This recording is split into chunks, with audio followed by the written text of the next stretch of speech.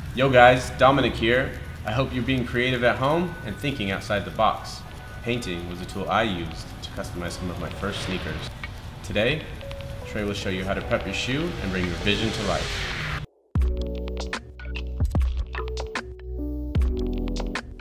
Yo, what's up guys? My name's Trey. I'm an instructor here at the Shoe Surgeon, and today I'm going to be showing you how to properly prepare your shoes for paint application.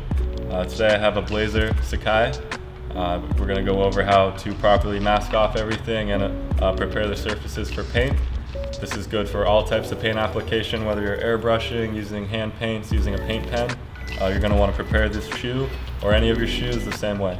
So that being said, let's get to it. These are the materials you're going to need. First things first is a sneaker. We got the Nike Blazer Sakai here. You're going to need masking tape. You're going to need a craft knife. I have the Surgeon Creator Studio paint pens. You're going to need a clean rag or cloth. In this bottle we have acetone.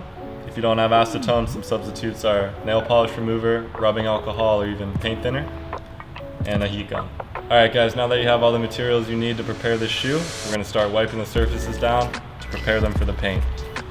You're going to want to take the acetone and put some on your rag. You're going to wipe down all surfaces on the shoe that are going to be receiving paint. This is so your paint's going to last longer, it's going to look the best. Once you do that, we can move on to masking. We're going to mask off the area of the shoe that we don't want any paint to touch.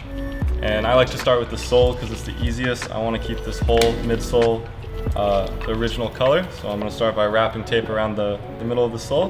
You're going to want to leave just a little bit of tape hanging over, and then you're going to push it down and roll it over. Now that I have the sole masked off, I'm going to start masking off pieces on the surface and upper of the shoe. And I like to use a lot of tape on this process. I like to make sure the whole area is covered, and then I'm going to cut away the excess with the craft knife. Make sure every single edge is covered. Push it down flat. Then I'm going to use my nail to push down some of the edges to outline the swoosh so I can see where it is. And once I feel it's pressed down enough, I'm going to take the craft knife.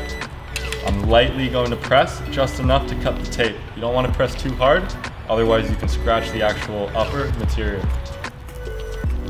Now that I got the whole shoe masked off the way I want, I'm going to go ahead and apply my paint design. I'm doing like a blue camo inspired design. There's a lot of dark grays and off-whites on this shoe, so I think it's going to turn out real nice. It's important to note that when you're painting the shoe, you're going to need a few layers of paint to really get those solid colors. So we're going to use the heat gun to speed up some of the dry times. Alright guys, I just finished painting these blazers. I'm really happy with the way these turned out. I really hope you can use these techniques on your next customization project. And yeah, thanks for watching. Peace.